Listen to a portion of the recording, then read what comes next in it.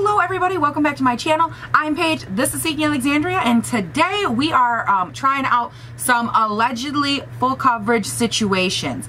I went online, just like everybody else, I'm sure, on Facebook that's ever even heard of makeup. I was berated with this Dermacol cover-up, makeup cover-up, foundation, whatever you want to call it. It claims to be waterproof, hypoallergenic, all this good stuff. And it also claims to be like tattoo cover-up, so it could do anything from like, oh, I've got a tattoo I have to cover up for work, to like, oh, I just want to cover up acne and like all, I don't know, maybe some of this situation. So I have a couple fun stories already. My friend Kelly, shout out, what's up girl? She tried this foundation, ordered it to put it on a tattoo so that way she could wear short sleeves to work, thinking maybe it would work similar to how it did in the video that they had circulating all over the internet.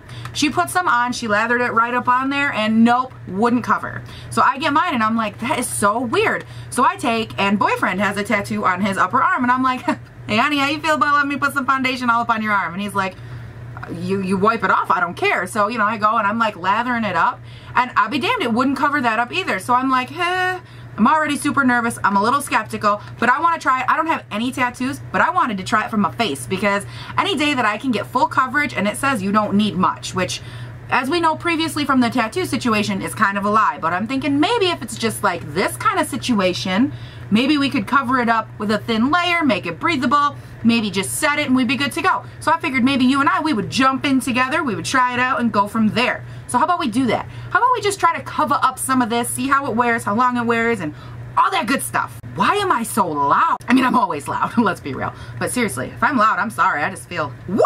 I feel really awake today, and I have another video to film today. So this could be good. Could go both ways.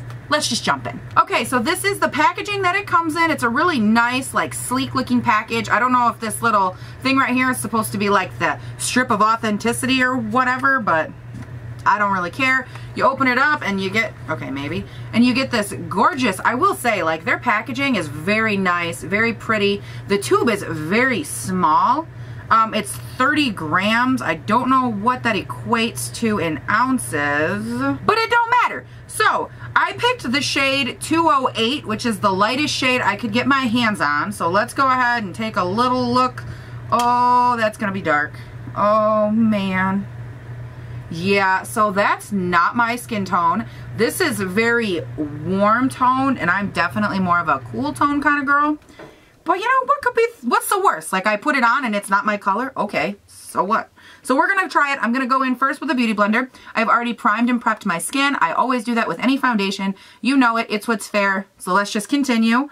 We're gonna go in beauty blender style. That is thick. Can you, like, see how thick that madness is? Ooh, okay, let's just do this. So I just put that in tiny blobs. See, there's nothing left. The entire, I just put the whole thing right here, and it's didn't do anything. I feel like it made my face shiny and greasy. Didn't do a thing. Nothing. The full coverage, everlasting, Jesus-loving foundation. And it didn't do anything. Okay, so we're going to try it with a brush. We're going to keep things fair. Maybe it's because I used a beauty blender. Let's try a brush. Okay, we're going to go in, put some product on the hand again. Not quite as much, but we're going to just do it. See what happens here. Okay.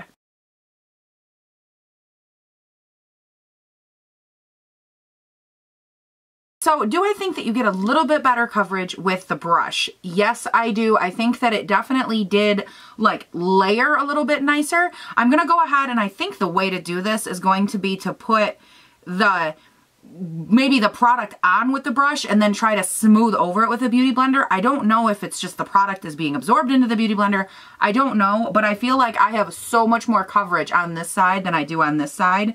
So I'm going to try applying it with a brush, evening it all out, and I will be right back 1 second. So I'm thinking that that's about as much as I should safely layer. I had to put way too much of this on. If I'm being completely honest, if this is supposed to be makeup cover, it does not do what it says it will do.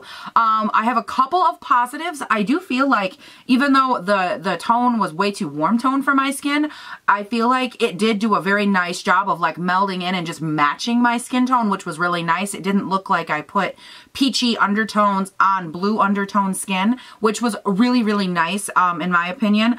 I do like the way that it blended into the skin. I feel like it really sits nicely into it, which is nice. But I also feel like with that comes, you see how shiny? I mean, don't get me wrong. I didn't see anywhere on the packaging or the website that it claims to be mattifying, but I mean, that's just, it's a lot of shine. But I'm going to give it its due. I'm going to go ahead, do my concealer, do my setting. I'll probably actually set it with the Velvetizer, which you will have seen in the previous video that I posted, because this, I think, if anything can save this foundation, I feel like it would be this Velvetizer, maybe going in. I'm not really sure how to help this because it's not like sitting horribly. It just doesn't cover anything. Like, there's still so much color. Like, all of my red areas, my patchy areas, they're still really, really red. Like down here on my jawline, I get really bad cystic acne down there, and it's just like, it didn't do anything. But overall, like, it does sit nicely into the skin, and I can't, I mean, fault it for that. So I'm gonna go ahead, I will Shape Tape. I will see you in a second. I'm gonna get my full beat on, and I will be right back.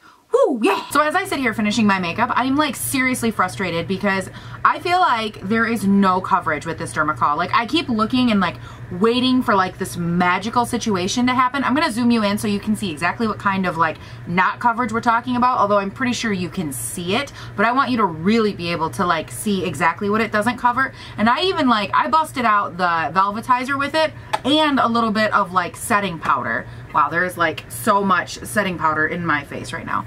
But I'm so frustrated because like what are you supposed to put over this? Regular foundation? Like, I'm gonna zoom you in so you can take a look. Do you see all of this? Look at this. Look at this madness. All of this not covered, like really not covered. I'm like, the only areas that I have any coverage are like down here because that's where I put my Shape Tape. So I'm gonna go ahead, I'm gonna finish my foundation. I'm gonna try and like put other, like another, maybe a powder foundation or something over this to make it like livable.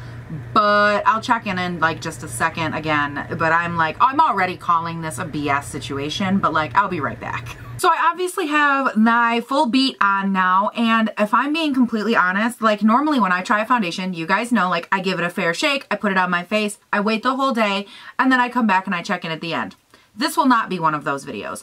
You just saw how like not full coverage it was, and I actually, for the first time since I've like been wearing liquid foundation, I actually had to layer this foundation with another like powder foundation.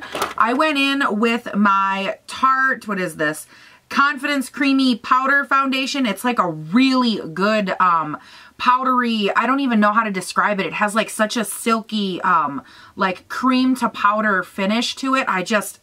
I love this stuff. It goes on, it always layers on my skin so nicely. A lot of times if I'm going for just like a real quick, hey, I need to run out the door kind of thing, I'll grab this, I'll smooth it over my face, and it'll just like, I don't know, it helps reduce the redness. It doesn't like cover by any means. It's not like a very high coverage, but it's definitely like a buildable-ish powder. I can pair this with like my Tarte Shape Tape, go over the problem areas and go from there, and I feel good, decent about it. And for the first time since I've ever been using this, as I was putting it on my skin, trying to like cover this disastrous hunk of garbage, it was like cakey and like it gummed it up on the actual bristles of the brush I was using for this powder. And I've never had that happen before. No matter what I've ever used this with, I know that that's never happened. And I was just like, oh, we're gonna be even sassy as we're going down, huh? We're going down, this ship is sinking, and you're still gonna give me problems? Thank you, but no. So I was just like, okay, we're gonna come back on, we're gonna be straight with the people and be like, look, any coverage or anything that does result today is not a result of this. All this did is go on my face, covered up a little bit of redness, and made me very shiny, which I have now had to work twice as hard to counteract the level of shine. Thank God the air just kicked on because I am sweating.